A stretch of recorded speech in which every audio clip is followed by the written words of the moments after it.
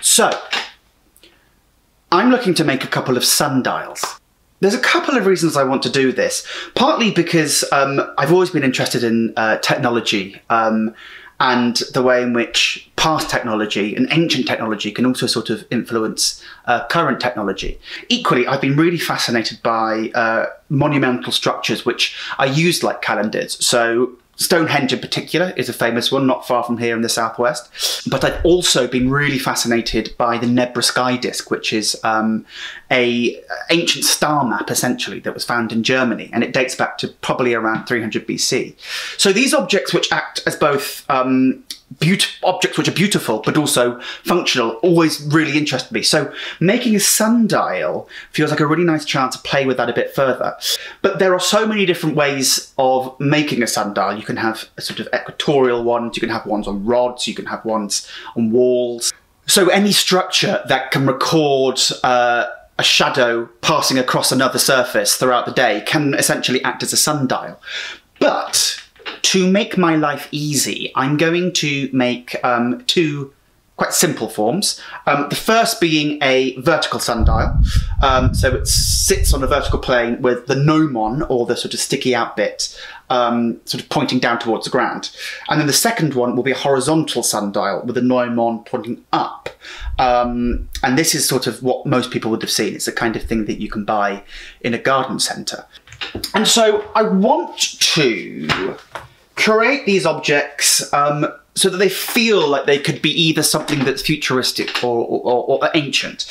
So for the vertical sundial, I'm thinking that something that's a bit like a shield shape almost. And then we'll have our lines and our gnomon. And I want it to be held up by two supports, which again, I don't know quite what I'll make them out of. They might be oak, so that it has sort of this sense of something that's got kind of a feeling of being ancient. And so that'll be held up vertically. And then the horizontal sundial, I want to sit in a similar world. So what I'll have is gnomon pointing up like that. And it'll probably be sat on some kind of tower or rod or plinth. But again, they might be wood, or they might be cast concrete. I've used both before, so I'll see how I feel later down the line. But first step in this process, if I want to get an accurately working sundial, is to get the measurements that are specific to my area. And this is key because a sundial works to a specific latitude. So, luckily online there are many calculators which will give you the correct angles that the lines need to sit on your dial. So here we are at 51 degrees. So if I calculate that, I'm then presented with a nice set of angles which I can then translate into AutoCAD. So AutoCAD is the tool that I use that will take my drawings and turn them into something that can be cut with a laser. So my initial process has been to start laying out the angles and then embellish essentially. So what's quite nice is everything about this starts from the purely functional need to have a set of lines at certain angles. So the gnomon needs to be at 51 degrees and then everything else is set as to the calculation that I was given online.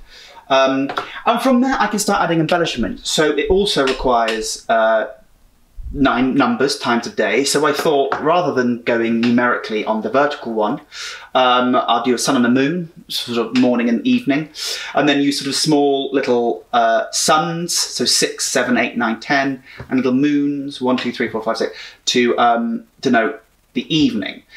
And then I start using this technique, which I use a lot in my drawings, is taking these functional lines and offsetting them. So if I start pulling these apart, you create interesting interactions between the shapes, and it's those sort of unknown interactions that I find quite interesting, because then the final form is less designed and it comes from sort of a more playful place. And so from there we then end up with something that has a bit more of a elaborate feel. But I think it still holds on to that sense of it being something that has a purpose ultimately.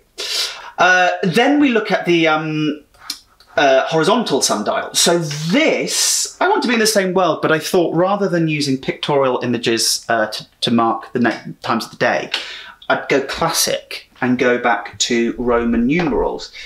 And what's nice about Roman numerals is they, in themselves, are really quite sort of basic graphic forms. So they're straight lines, 1, a V is 5, and X is 10. So from there, I can lay out the various lines that are appropriate to the sundial. You'll see here, they're quite specifically set at angles here. And then start embellishing and doing the offset process again. And ultimately, you get to a point where this will be the final form that's cut. And because this is on a vertical plane, I wanted to create something that almost could be expanded a bit more. So to pull it into the vertical rather than being just on the horizontal.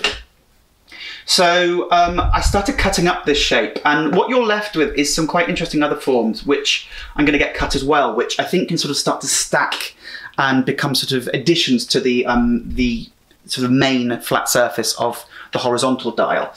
And what I like about this process as well is these little shapes become sort of objects in themselves. And so I've decided to take some of these small ones and blow them up a bit, add another offset. And again, these can then become other parts that I'll get cut, which I think can become a different sculptural object in itself.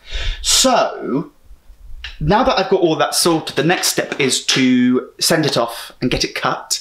And that's always very exciting, because then you get back what's always been digital to this point. It becomes physical. And so these stainless steel slices will come back, and we can start to play in the studio and see what works and what doesn't.